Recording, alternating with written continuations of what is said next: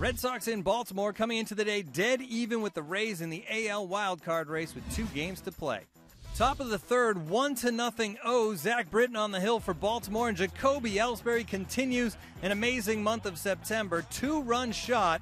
The Red Sox up 2-1, 35-game hit streak versus Baltimore for Ellsbury. In the fourth, 2 on for Ryan Lavarnway, and the Red Sox backup catcher deep to left, his first career homer, and the Red Sox in front 5-1. Bottom of the fourth, Eric Bedard on the hill for the Sox, and Matt Wieters takes him deep to left center field. 2-run shot. Suddenly it's a 5-3 game. Bedard would go 3 1/3. He struck out 6. So Alfredo Aceves in out of the bullpen, and he's going to get Robert Andino to fly out to get out of trouble in the inning. Top of the fifth, Red Sox with the bases loaded, 2 outs. Lavarnway pops one down the right field line. Looks like it might fall, but Nick Markakis, the great catch.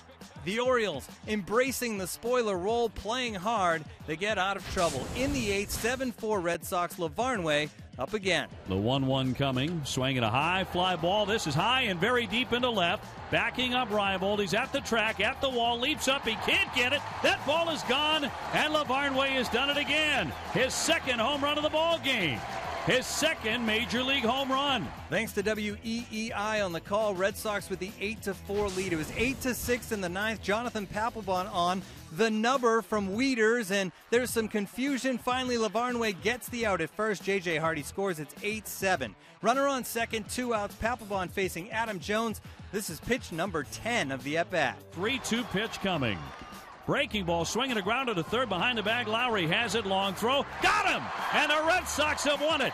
They hold off the Orioles 8-7, and there is still a tie in the wild card. Thanks again to WEEI on the call. Papelbon gets his 31st save. Aceves allowed 1 run over 3 2/3 innings out of the pen for his 10th win. The Rays did beat the Yankees, so it all comes down to game 162 on Wednesday night.